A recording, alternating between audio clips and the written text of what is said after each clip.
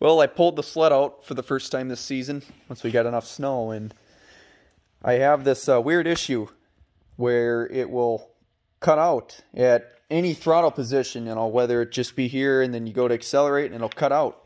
It's like as if somebody hit your kill switch for a split second.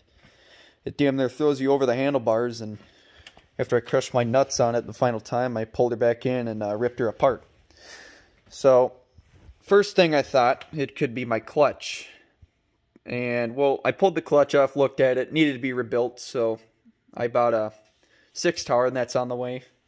But it seems like it's more electrical than mechanical, like somebody's hitting your kill switch, like I said. So, I checked the wiring. I spent a good hour or two checking that.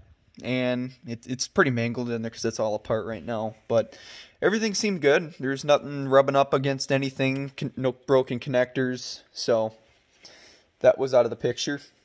Then I checked my reed pedals. Nothing wrong in there on both sides. You can't really see that well. Big awkward phone can't fit down there too well without proper lighting. And I pulled the throttle body off because that's the only thing it could be. There's a throttle position sensor on there that likes to go bad. And, oh, one more thing.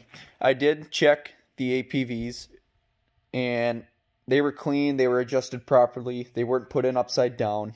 Spark plugs were also changed. So then, here's everything I took off. Took me about 45 minutes to do. Probably take a lot longer putting it back in, getting everything set up right, because that's a bitch to do. But I'll be right back, and I'll get into the shop where I have the throttle body. Okay, here's the throttle body. There's the hardware inside the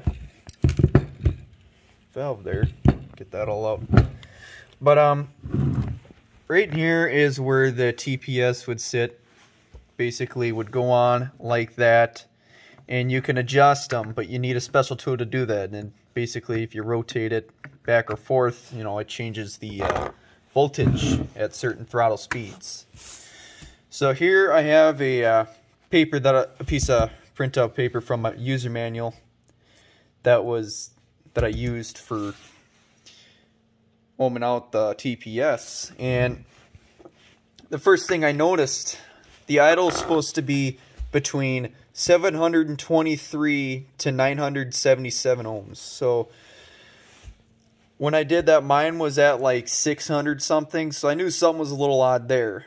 And I even tried backing off my idle bolt there completely, and it was, no luck. So as I moved the throttle, the ohmage would just spark up and down, and at certain throttle positions it would just be at 0. So, but after I got out of that quarter throttle, half throttle range, everything would turn back to normal.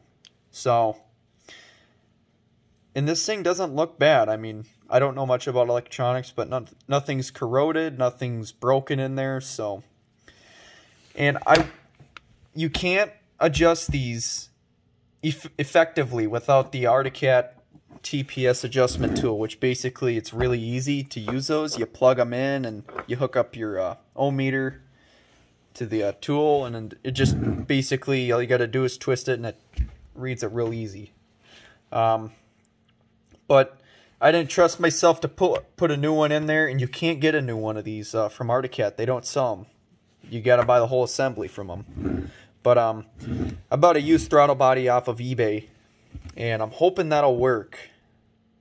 And if it doesn't or does work, I'll let you guys know, because so many complaints of some, low-end, mid-end, mid-throttle cutout, and nobody seems to know what the frickin' answer is. I mean, I spent hours on the internet last night trying to figure out what the problem was, and just couldn't find it.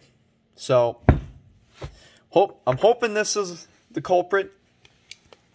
So I'll be back when I have the throttle body and everything else. Thanks for watching.